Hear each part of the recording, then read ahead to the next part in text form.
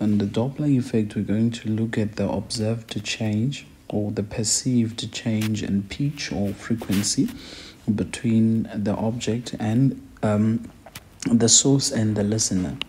Now we have the source, which is the one that emits the sound waves, and this is an observer. These are the observers. Let's say this is observer A and this is observer B. Now the source and the observer, which is the listener, are not moving. They're both stationary. So this simply means that the velocity of the listener A is equal to 0 and the velocity of the listener B, they are equal to 0, as well as the source. The velocity of the source is equal to 0, so there's no movement, there's no relative motion between the two. Now the source, it emits the sound wave with the frequency, with the fs is the frequency of the source. Let's say it's 600 hertz, right?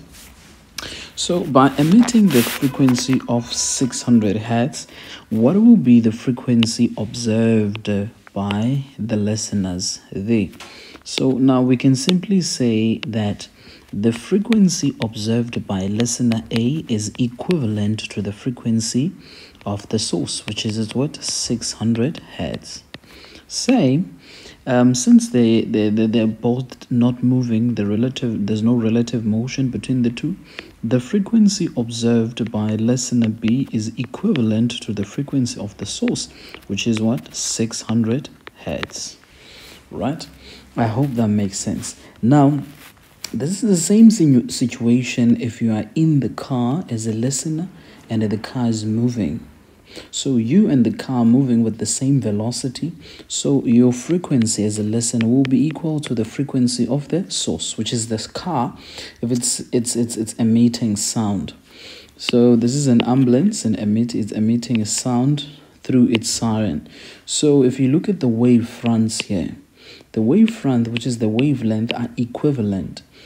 In front, for between the listener A and the source, the wavelength are equivalent. Even here in front of the car, which is between the observer B and the car, which is the source, the wavelength are equal, right? I hope that makes sense. Now I'm going to show you the simulation that shows this.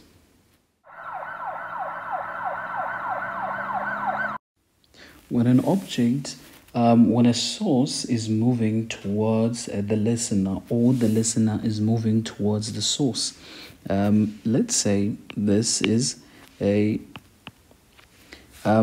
source. Now the velocity of the source is not equal to 0. It means it's moving now, right? And then let's say the listener here, his velocity is 0, right? So now this source, the ambulance, it emits the sound wave with the frequency. Let's say the frequency now. Frequency of the source is 600. Now guys, it's very important to understand this.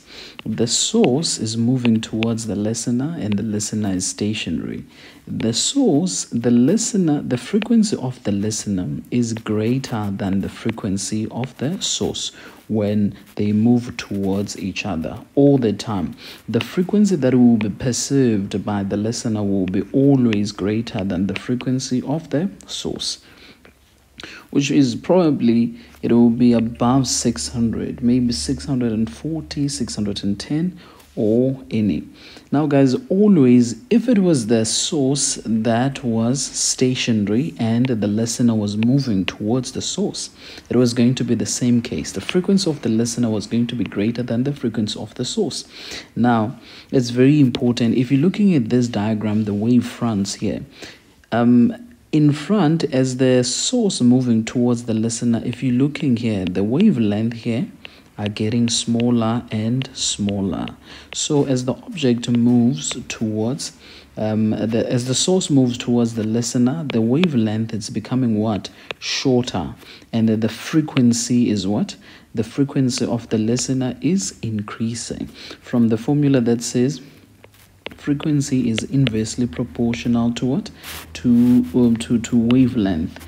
As the wavelength decreases, the frequency increases. There, it's very important, right? So guys, the formula, when they move towards each other, any of the two moving towards each other, the formula that you use there is the same as the formula that I've shown you in the previous explanation. Frequency of the listener is equal to V. It's going to be V plus velocity of the listener divided by V minus V of the source and multiplied by the frequency of the source. Guys, when it moves towards, when there's towards each other, in the numerator here, in the numerator here, there will be plus, and then in the denominator there will be a negative there. All the time when it's towards, you use this formula. It's a plus on top and the negative below.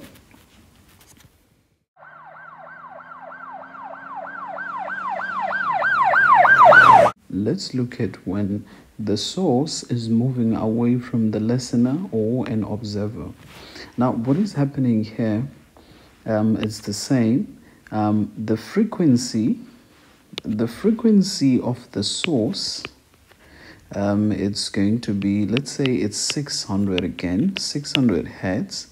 And the frequency of the listener, since it's moving away, the perceived or the observed frequency by the listener will be lesser than the frequency of the source all the time when there is a moving away from each other. So the frequency that will be perceived by the listener, it will be less than 600, which is maybe it will be 500 and something, or anything that is lesser than that. That's always the case. But look at the wavelength or the wave fronts there. Do you see there the wavelength? As the car, it's moving away, the wavelength is what is increasing. The wavelength is increasing from that. So the increase in wavelength, that means the frequency of the listener will decrease there, because of that inverse proportionality between the two. All the time, guys, when there's a moving away from each other, whether it's a source or it's a listener, there is the frequency of the listener, it will be less than the frequency of the source, right?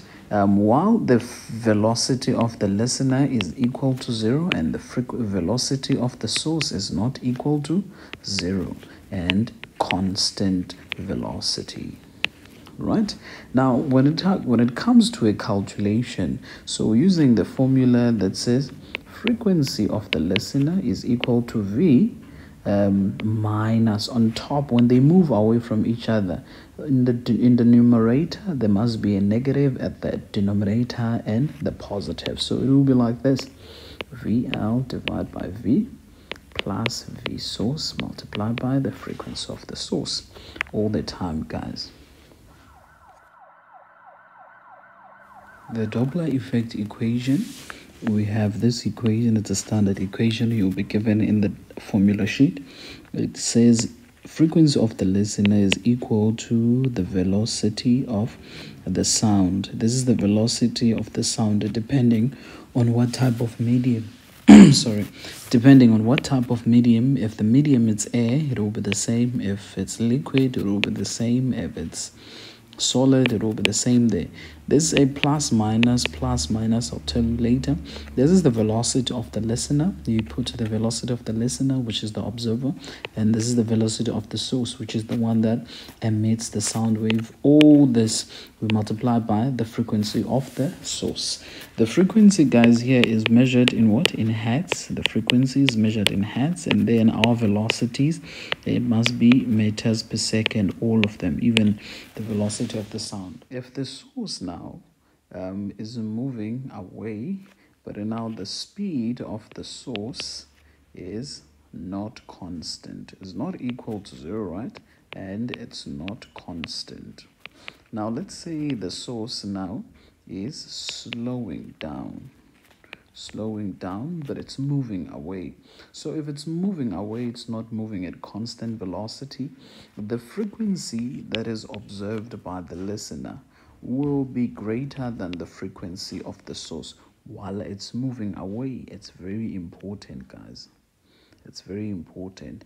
But if it was moving away, okay, this is a scenario of when it's moving away while it's slowing down. Now, let's say if a situation it's moving away with a velocity of the source that is not equal to 0 and it's not constant.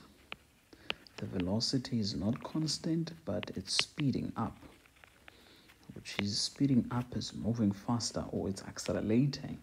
The frequency of the listener will be less in this case than the frequency of the source, right? It's very important, guys.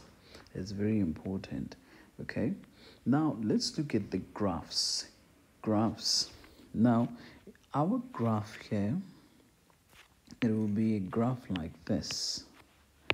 The graph of it will be the frequency. This will be the frequency in hertz, right? In hertz, and this will be time. Let's say in seconds, guys. Here, let's say the object was moving towards the listener. This is the listener, and this is an object, and then it was moving towards, right? And then the car passed, which is the source, past the listener, right? This is the listener and this is the source, right? So what's happening as it moves towards here, we know the frequency of the listener is greater than the frequency of the source. And then if the source passed the listener, now it's moving away here, right? While it's moving away, we know that at constant speed, this is happening at constant speed, guys. So we know the frequency of the listener is what is lesser than the frequency of the source. Now at this case, while it passes here, it passes, the frequency of the listener and the frequency of the source are equivalent. Okay, that is where there's a transition. There's a transition between the two. So how do we show this graphically? So this will be the frequency of the this is the frequency of the listener while it's moving towards, right?